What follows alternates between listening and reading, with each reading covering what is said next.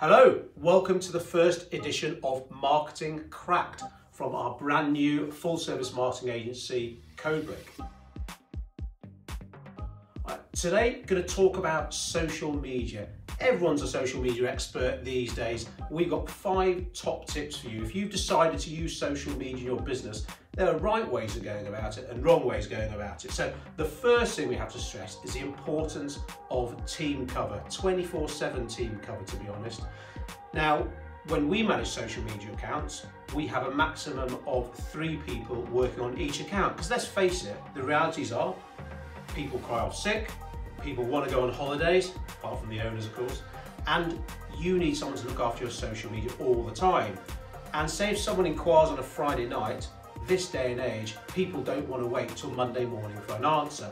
So you need to ensure that someone has a phone with like the Facebook Pages Manager app on. So when someone says, hey, can I have a tour of your gym?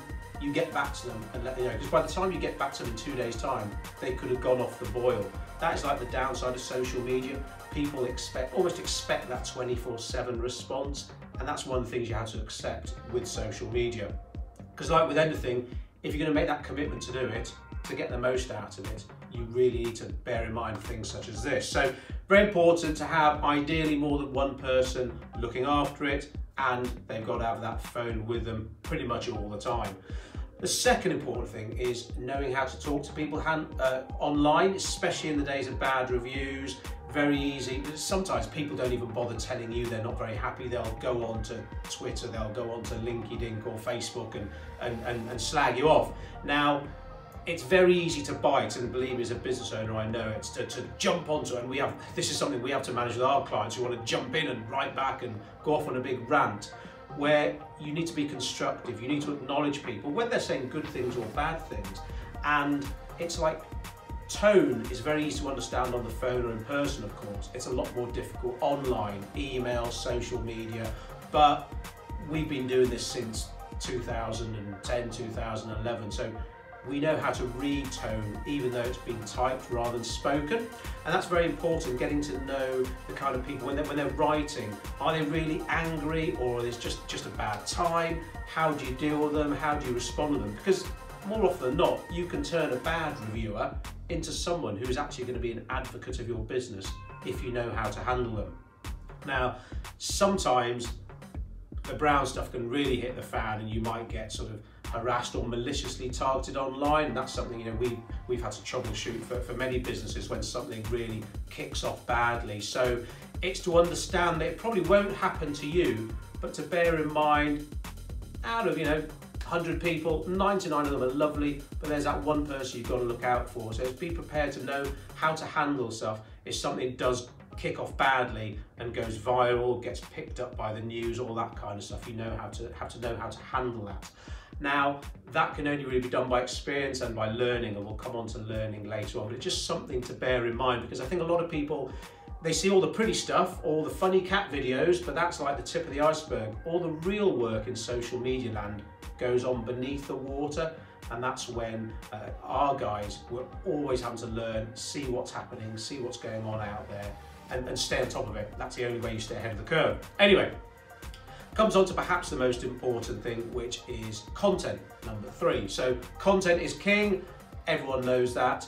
It's putting interesting information out to your audience on a regular basis. Now, when we take over an account, maybe what we post is just as interesting as what the client was posting before. Sometimes it's better, sometimes it's about the same, but we do it regularly. Some of our clients have produced fantastic content, great little short videos and stuff, but then something comes up and maybe they don't post another video for a couple of weeks, or maybe they go on holiday and nothing gets posted for a couple of weeks.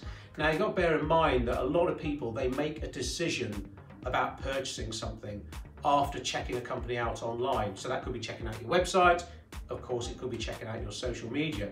So if someone's interested in you, they check out your Facebook page and saw that you last posted 2 months ago, might that be enough to stop them purchasing? In this day and age, it might be. So consistent persistence is something we go on about a lot. We don't just research and post strong content, and neither should you. but you need to do it regularly. Now, that doesn't mean vomit all over your Facebook page. Some people think the secret to success is posting 10 times a day. Now, if you're Lad Bible, BBC News, whatever, of course, you can report on a whole wealth of stuff. But if you're a small to medium-sized business, there is only so much you can talk about. And the optimal frequency for Facebook success is actually posting once a day. You are much better off posting an engaging piece of content once a day than posting 5, 6, 7 wishy-washy pieces. So frequency is something you really have to look at. And the reason you perhaps only need to post once a day is your Facebook success will be underpinned by advertising. There is no point a business being on Facebook unless they're willing to have a Facebook ad budget. Now, before anyone starts moaning about that, Facebook is a business. They're here to make money. But this is a good thing, because where else can you reach a targeted audience from just £1 a day? If you want to hit women in their 30s who enjoy playing tennis, who have got children between the ages of 6 and 8 and live in London, you can do. Where else can you do that? Where else can you do that without spending a fortune? So Facebook advertising is a wonderful thing, and to be honest, it is very, very difficult to grow a Facebook page without advertising. So that's a huge piece of advice, to at least look into it, spend 30 quid, test it for a month, see how it goes. There are lots of different Facebook ads you can do. One to grow your number of likes, you can drive people to your website and call, you can have messaging ads, you can have data capture ads. So there's a whole load of great stuff to play with. To be honest, if we're looking after a Facebook page for a client, we probably spend 60 to 70% of our time looking at the Facebook ads. And again, this is all the stuff you don't see above the water. And then lastly, number 5, mentioned it before, is learning. I've been in marketing now since 1996, and I still love learning, and I'm still willing to learn. And this is crucial in social media. It is such a fast evolving environment. What worked on Facebook now might not have worked 6 months ago, and vice versa. So you've got to keep up. Shoot off camera here. One of the magazines we subscribe to, Marketing Week, lots of great stuff about what's going on in the marketing industry. And it's very important for us to keep up with what's going on, because we pass that benefit on to the clients. And if you're looking after your social media yourself, then naturally I encourage you to learn as well, because something that worked really well, you might suddenly notice that £1 a day you're spending for some reason isn't reaching as many people as it was a few months ago. And Facebook as a free medium, they're not very good, or in fact they don't have to communicate what they change, because the attitude is it's a free medium, use it or don't use it, it's up to you. So you need to make the effort yourself to keep on learning. That's something we're always encouraging here at CodeMate. We've got a whole bookcase rammed with books, because everything you need to know about business, about marketing is on the bookshelf. It's putting that time aside to learn. So those are 5 top tips.